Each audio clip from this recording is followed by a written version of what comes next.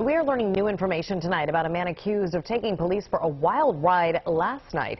This is Eyewitness News at 6, and we are streaming live on CBS News Philly. Good evening, everyone. I'm Jessica Cartalia. And I'm Yuki Washington. It was a terrifying night involving stolen cars, a chase, and crashes.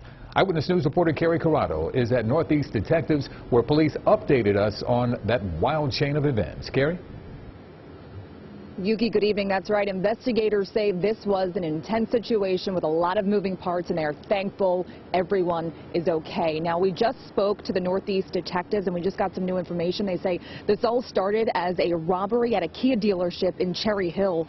They say this then turned into a police chase and then a carjacking where the man pulled a woman out of a Lexus. And along the way, the suspect even hit cars, including a police cruiser. Ultimately, not long after, police were able to catch up to the man when he ditched the stolen car and ran. Investigators identifying the man as 30-year-old Samuel Ferrero.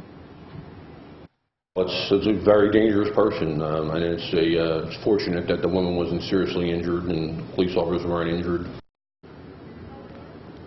So at this point, police are looking to see if anyone else was involved in all of this, and they say they are currently working with the Cherry Hill Police. We're live tonight. Kerri Corrado, CBS 3 Eyewitness News. All right, Kerri, thank you for that. Also